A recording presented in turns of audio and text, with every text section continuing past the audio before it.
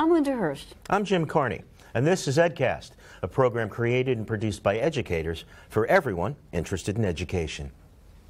Of all the skills taught in school, learning how to read is perhaps the most crucial.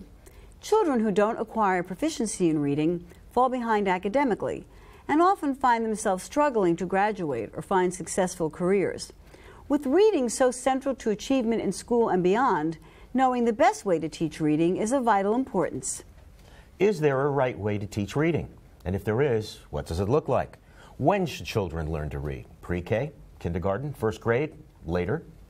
Today, acclaimed educator Deborah Meier joins me to discuss what we know about learning to read and what we can do to support children to become good readers. Now we join Linda and her guest in the studio.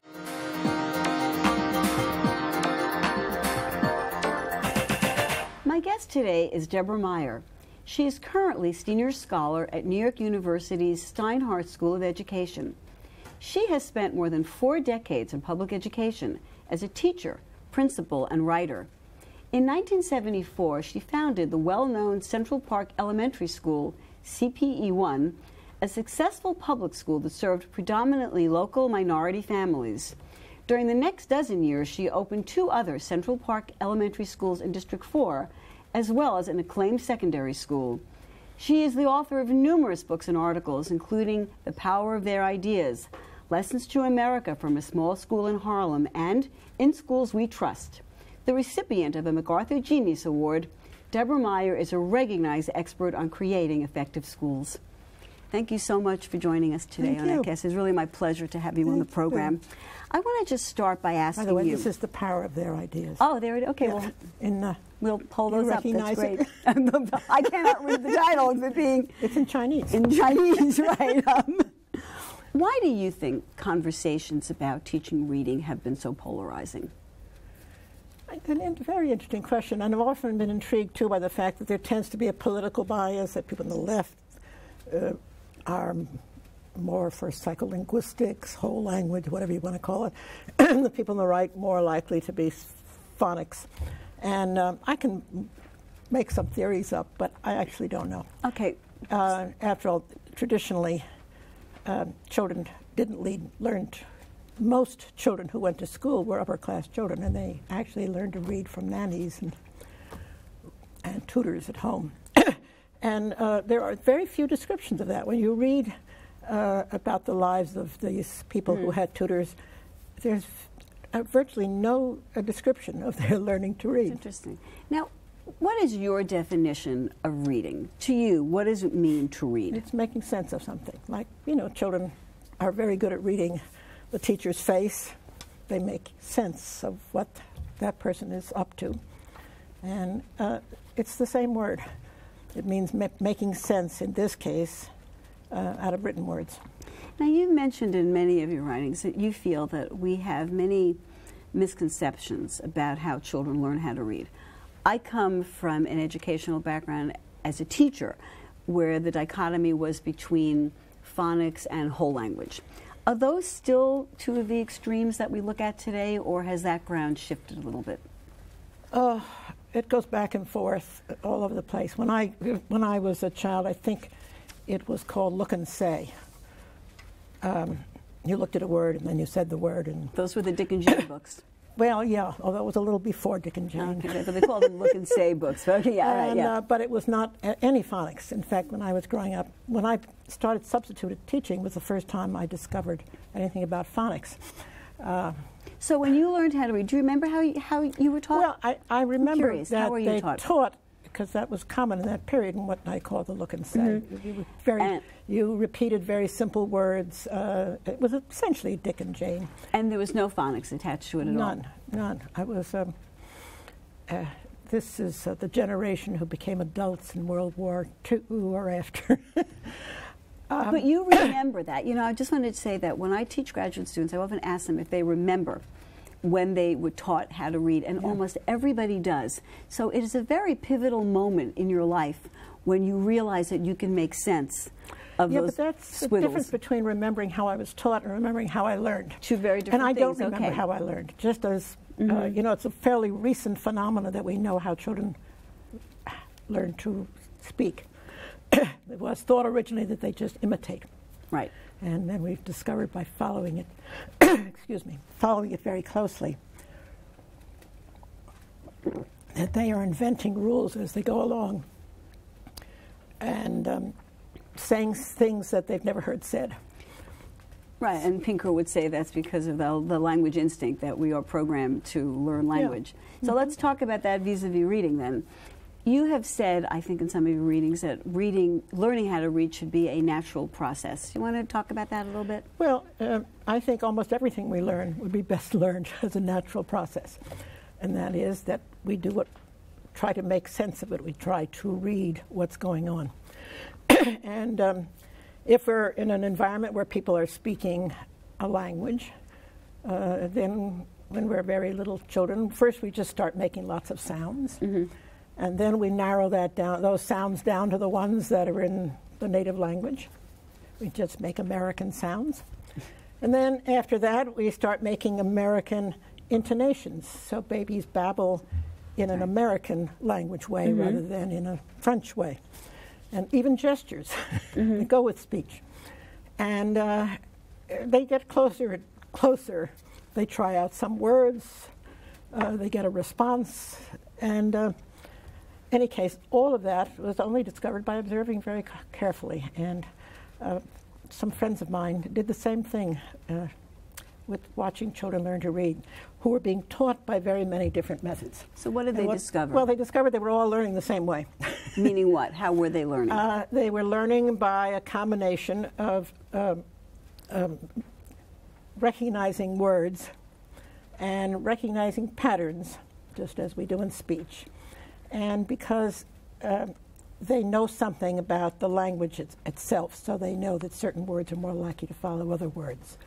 So they bring all the other knowledge that they have about language into the reading. So it requires creating an environment for children in reading more like we do in oral language. So then it needs to be rich, and there needs to be you're really talking about, I think, children developing kind of a template. They know, if they're read to, they know narrative structure, and they know what happens. Yeah. And that's in Chomsky's terms, he's a linguist who right. said we are programmed mm-hmm. to learn language. Right.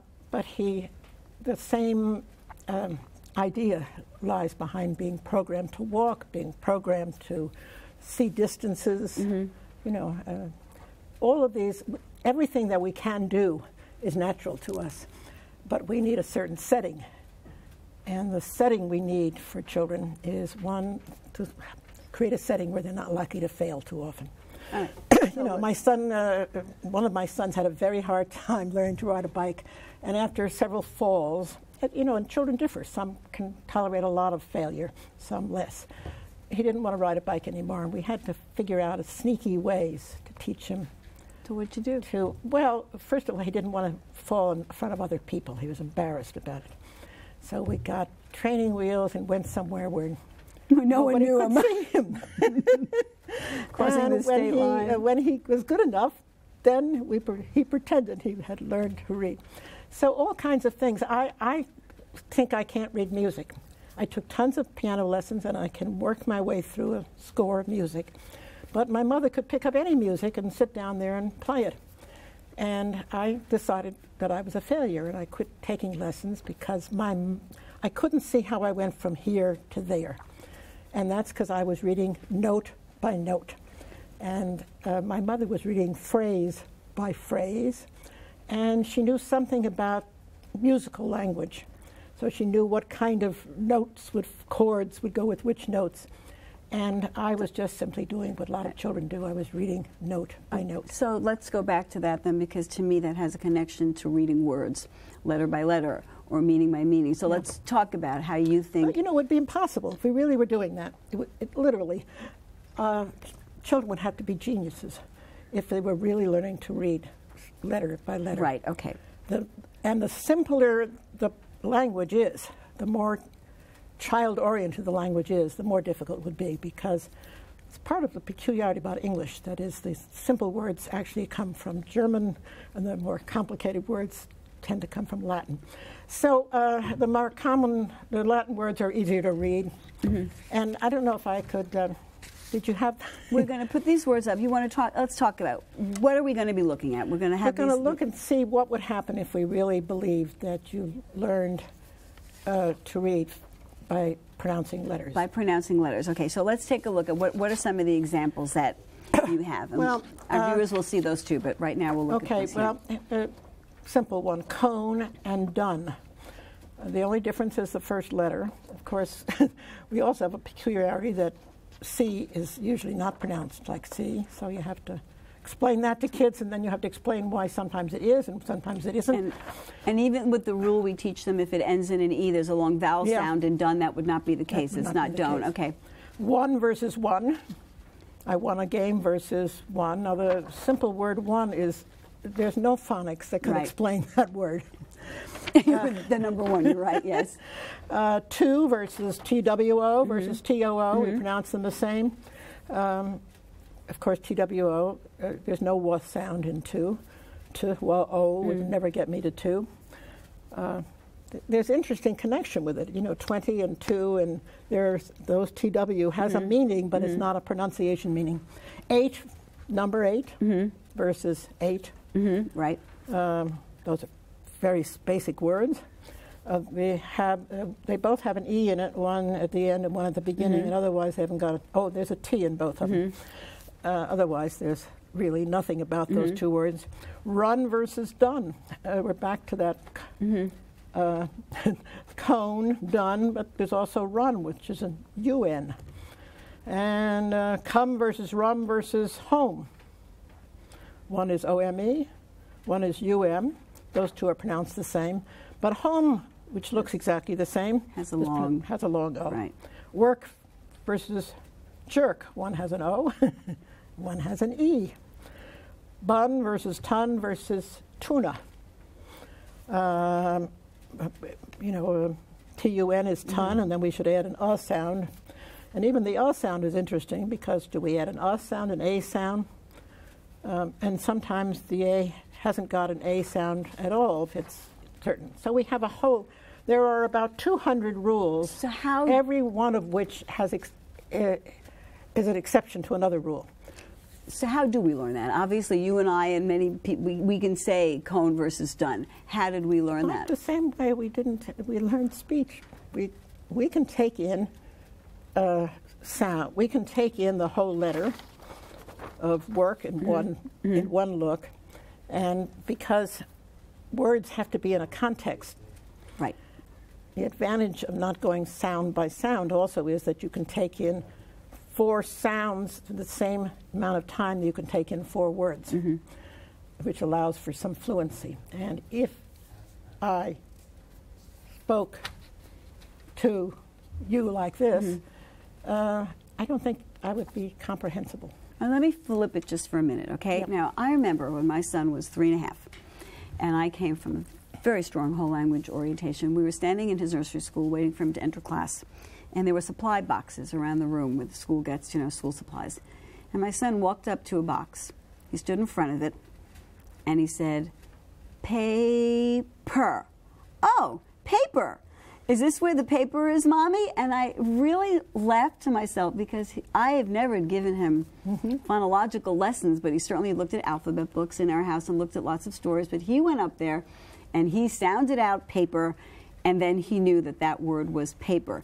So I can't say that, I do feel that you have to know some sound letter correspondences, or you, in essence, could you read anything if you had no idea what sounds? You could. Okay, how would you do that? Just if you have by always recognizing that word, a child by the time they're 2 has thousands of words in their oral vocabulary, all of which are memorized words. If after a year or 2 of reading books, my capsule of this is you learn to read by reading. If you sat next to people as they read, if you read signs around you, you would develop a 2,000-word vocabulary. How about words you've never seen before? In other words, if you're exposed, if you don't use any kind of letter sound correspondence, you'd get in trouble. And if you try to do it word by sound by sound, Not sound by you'd sound. Okay. You'd get into the same amount of trouble. Okay. Sometimes it helps to know, when I say the word nation, and then they add an AL, it changes the A sound, but I know it has something to do with nation. Right. Those are words that have common meaning, even though they don't have a common, they don't hold on to their common root. Nationality, I mean, they are all, so our language was designed that way. By the way, can you imagine what Chinese children do? None of these represent sounds. The Chinese language and they learn to read in about the same amount of time as we learn to read. The human mind doesn't need that connection between sound and reading. It's interesting. And there are people who would not agree with that, obviously. Okay. Yeah. I want to ask you have a very interesting point about, what we call decoding and encoding.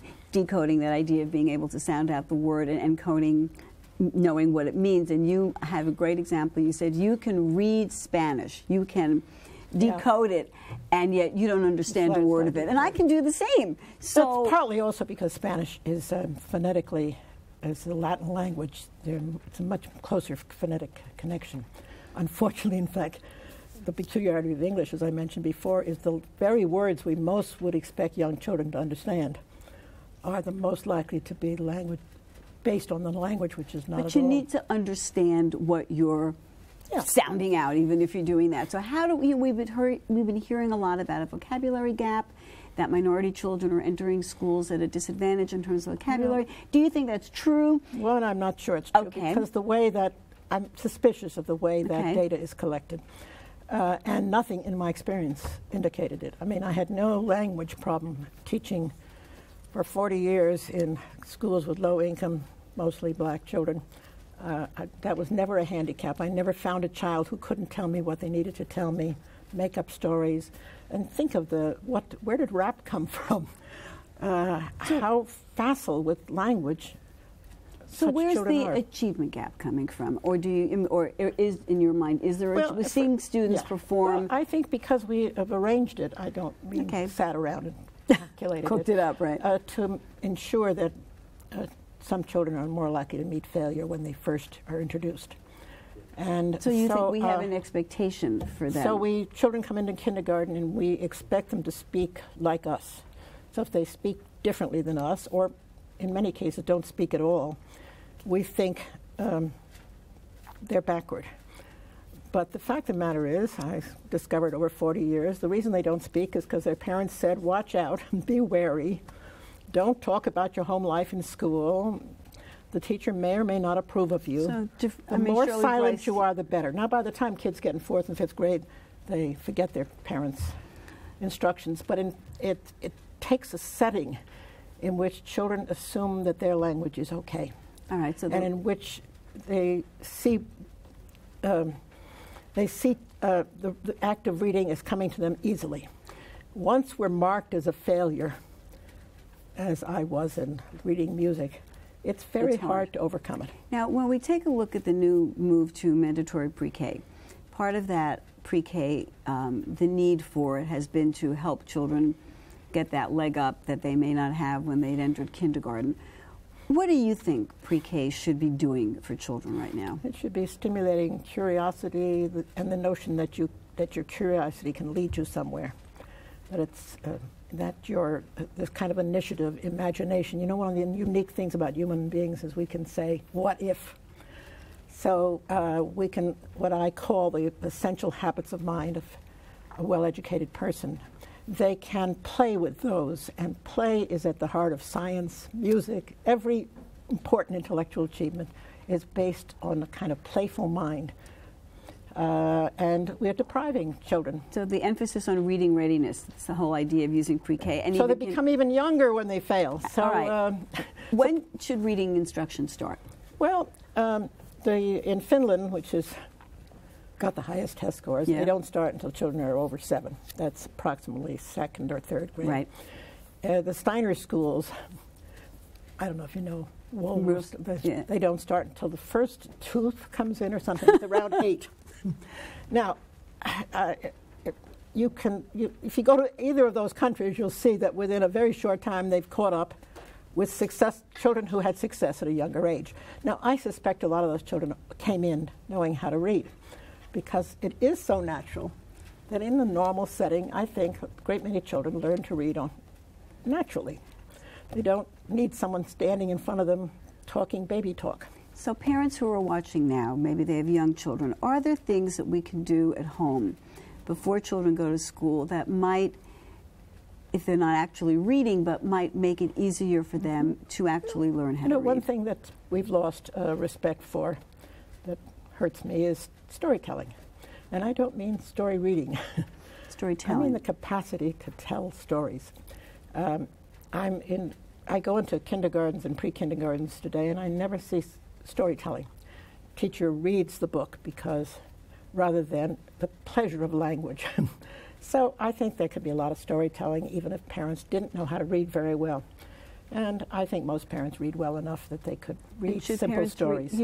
Yes, reading to them right on their, have the child in your lap, and open the book and enjoy it. Don't stop to ask them questions to see whether you can test them. That's how to discourage readers.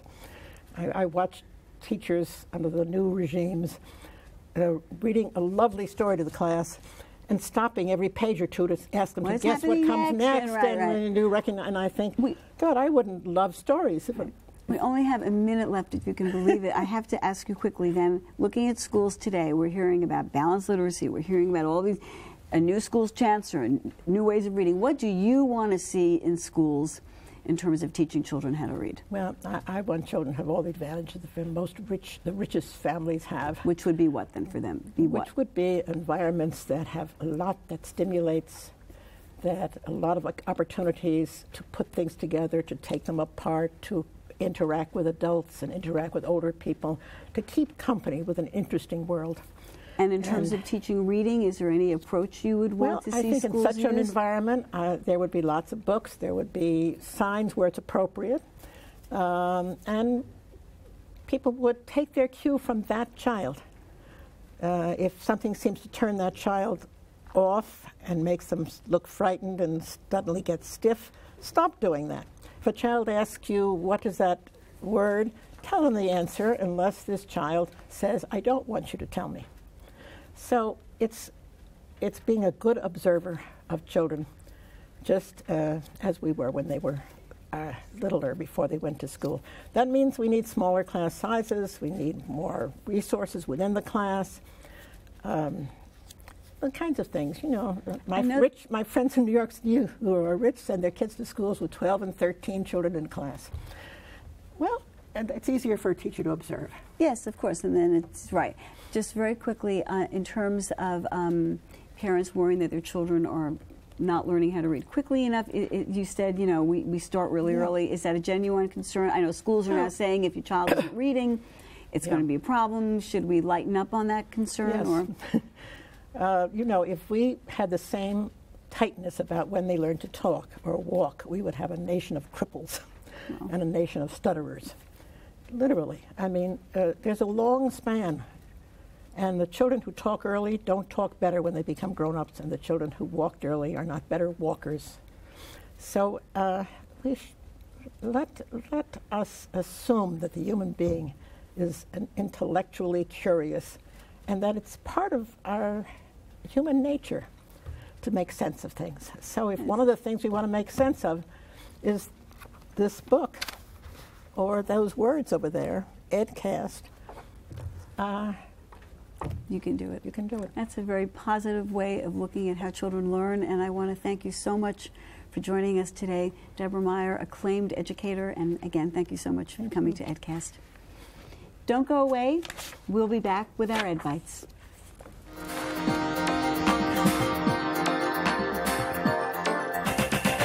Welcome back to this edition of Ed Bites.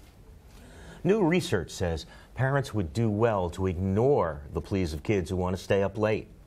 Children who don't sleep much may be more than just sleepy in school. They may actually be learning less, too.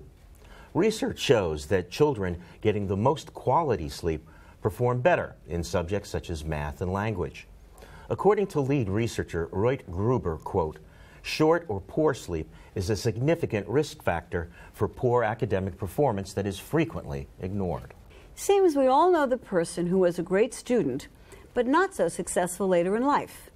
According to a recent study from the National Bureau of Economic Research, that shouldn't come as a surprise. Acing exams, it seems, is not enough to guarantee success. The study found that exams measuring student achievement don't capture character traits such as motivation, which are important for success in school and the workplace. These traits should be encouraged early on, preferably in early childhood programs and elementary school. In order to qualify for some federal funds, failing schools were required to add extended learning time, such as extra time to the school day or year. Did it work? Researchers say it's difficult to know. Adding that time is not easy.